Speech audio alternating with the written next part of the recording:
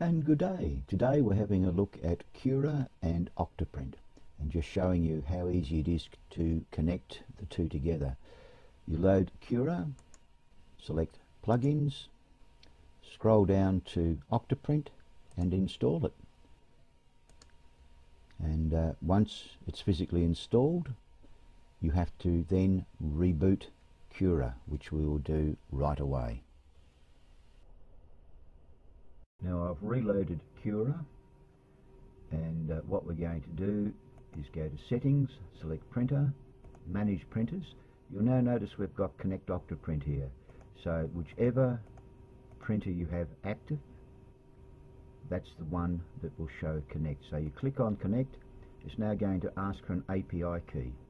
So we have to get that from the browser, and here we go here. And I will connect just so we've got the printer fired up. Then we go to the little wrench up here. We're looking for the API, which is this one, and there's the information right there. So we definitely need to get that, and we'll just simply copy that.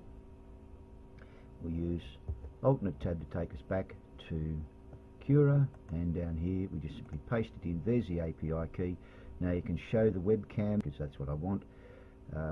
We will now click Connect, Close, and our monitor, if all goes well, there it is, there's Octoprint running. So what we're going to do now is we'll come back to Prepare because we need the file. So we'll open up one. I want to do that one there.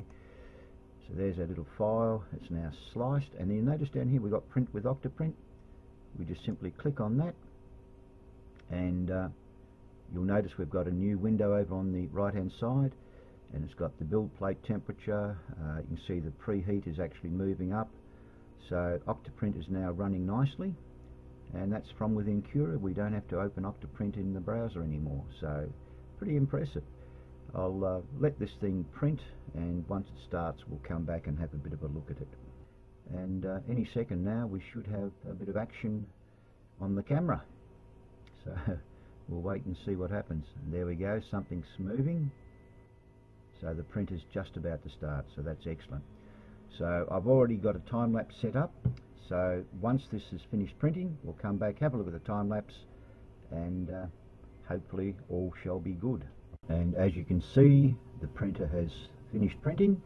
The extruder is cooling down. Build plate is dropping temperature again. Now let's have a little look at Octoprint. And we'll check out our time-lapse. And there's our little treble hook. And let's have a look at this.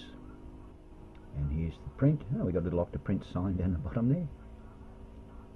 And look at that, it belts through pretty fast. So that was impressive. You'll notice I've also got a skull lamp sitting here. I'll put a time-lapse of that one in as well. And that's basically it. Thanks for watching.